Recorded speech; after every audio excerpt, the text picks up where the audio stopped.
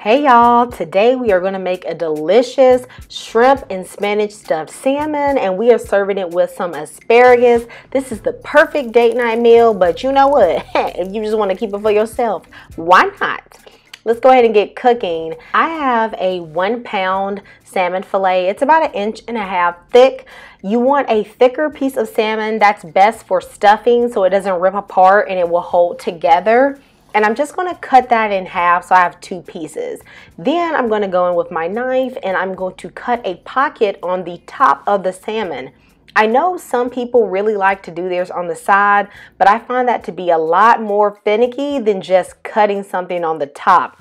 I make sure not to pierce the skin, and I also make a little notch on the sides of the salmon so that it has even more room to expand whenever I put the stuffing in.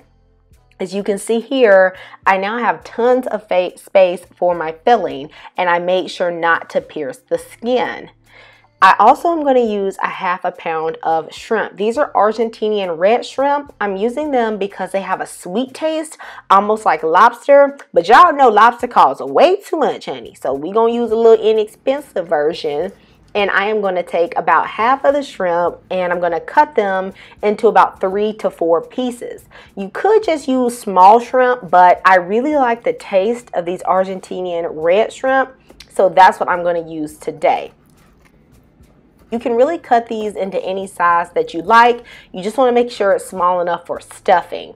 Now to season my salmon, I'm going to go in with a little bit of olive oil to help the seasoning stick and a generous amount of garlic powder. Y'all know garlic and seafood, that tastes so good, and some Old Bay. Honey, you can't do seafood without no Old Bay now. I'm going to put a little bit on there, and then I'm going to go in with some lemon pepper. Now, this is a salt-free lemon pepper that has a really strong citrusy taste. And I'm also going to use a little bit of onion powder. Of course, you can use salt and pepper to your taste, but you got to make sure that you do rub them seasons down into that pocket now.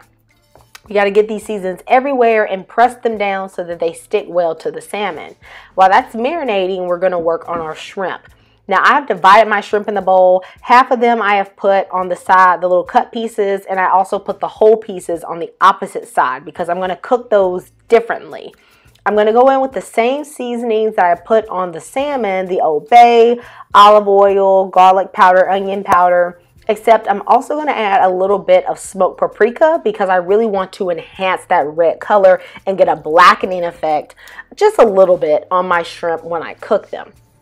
I also need to prep a few other things. I'm going to smash and peel 4 cloves of garlic and just give that a fine mince. I have a tiny piece of onion. This isn't even half an onion, just a small piece, maybe about 1/4. And I'm going to cut that really small. And I'm going to serve this with some asparagus. This 1/2 pound of asparagus. Now, technically, you are supposed to hold each piece of asparagus and then just give it a snap, and the woody part will come off. Now look, I ain't got all that time for that, okay? So I'm just going to line mine up and I'm going to whack off the bottom. Now I might be losing some of the good parts of the asparagus, but hey, I got my time. So to cook the asparagus, I'm going to put it in a separate pan and I'm going to toss it with a little bit of olive oil, a little bit of salt, a little bit of pepper, and about 2 cloves of that garlic. Toss it together really well, and this is going to end up baking in the oven at 425 degrees for about 10 minutes. While that is going, get your cast iron skillet heated and we're going to throw in that shrimp. This is a nice medium heat, okay? No need to turn it all the way up. And I'm putting my whole shrimp and my small shrimp on 2 different sides of the cast iron skillet. This is because the small shrimp is only going to be cooked for about 1 minute. I'm only partially cooking it because we don't want no shrimp to turn into a rubber band in this recipe. Y'all know shrimp go rubber real quick, okay? So that one, do not cook it all the way, honey. It will cook the rest of the way with the salmon. Now, the whole shrimps, those you can cook all the way. Those are going to cook for about 2 minutes, and you will know when they're done, when they're nice and pink, and you'll see the sides curled up. And I toss a little bit of the garlic on it, and then I'm going to set that aside. If you're enjoying this recipe so far, please go ahead and give me a thumbs up, and I hope you subscribe if you love easy and flavorful recipes.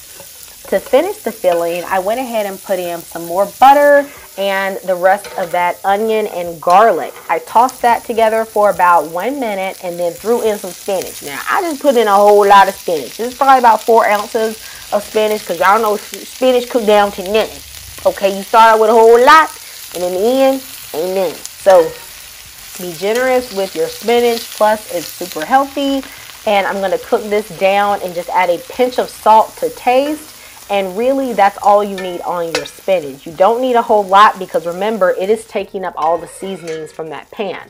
I'm going to set this aside to cool, and I'm going to mix my stuffing. I know a lot of people like to use cream cheese, but I find that to be a little too heavy.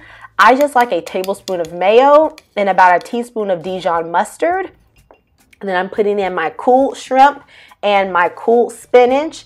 And I'm using just a little bit of Parmesan cheese. It's about a tablespoon. This is really even optional. And I'm using a tablespoon of mozzarella as well.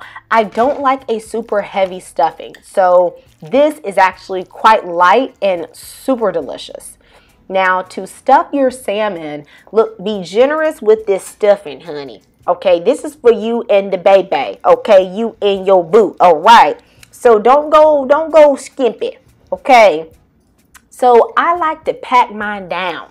I really push it in, and I even go over the slit. Like I kind of just go onto the top of the salmon. That's one of the benefits of stuffing your salmon this way, because really you can just let the stuffing just mound up and pull on over to the side. Okay?